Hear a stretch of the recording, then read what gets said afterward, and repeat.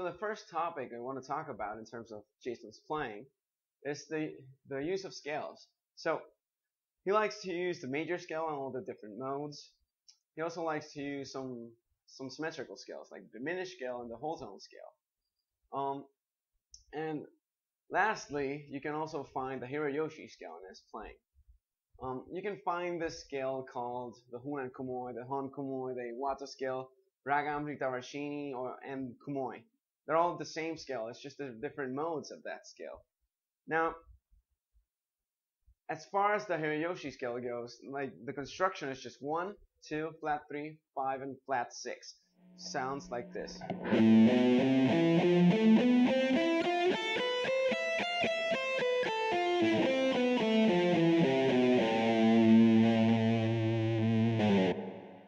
Now, the next topic or the next technique we'll be looking at is the actual sweep arpeggios. This is probably the technique that's made him that's giving him the most fame, because he's incredibly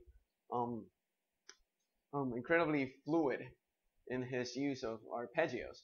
Now, conceptually, what he's doing, he's going through the different arpeggios of the different chords. So, for example, if you have A minor,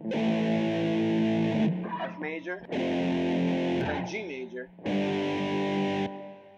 what he's doing, he's playing A minor arpeggio, A minor arpeggio for the A minor chord, F major arpeggio for the F chord, and then G major arpeggio for the G chord, and moving through the different shapes. That's another thing he likes to do. He doesn't stay on the same shape, and sometimes he doesn't play the whole shape. He just does like a mini arpeggio, or like half of the full shape of the arpeggio. So instead of going, he might go, and he likes to mix both those types of arpeggios and shapes. Another thing he likes to do is just move between the different shapes. So he might go shapes and positions. I mean, so he might go, and as soon as he's done with that arpeggio, he moves up to the next position and goes like this. Now, the other thing we can find in his playing in terms of the sweeps, I'm only doing major and minor triad arpeggios, but you can also find diminished arpeggios. You can find extended type arpeggios. So what this means is you can find different extensions in like the 11s, 13s, 9s, stuff like that.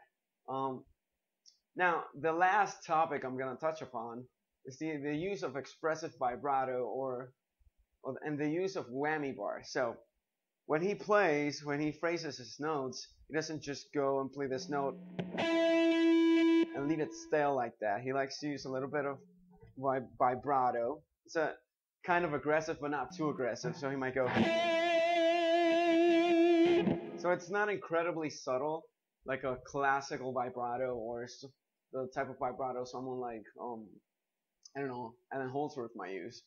But it's not incredibly aggressive like someone like Zakk Wylde might do. Now, the other things, he likes to do bends also, and he likes to use the whammy bar. So he could go just to add a little bit of that vibrato flavor, but it's like that whammy bar sound. It's not the same as going like this. He could go.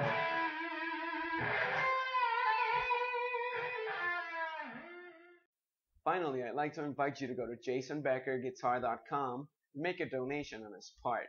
You could also help him out by buying some merch, so t-shirts, stuff like that. You could also find custom signature equipment, like his signature guitar models, signature pickups, and signature pedals. Now that's it for this video. Hope you enjoyed it. Don't forget to comment below, subscribe, and hit the like button.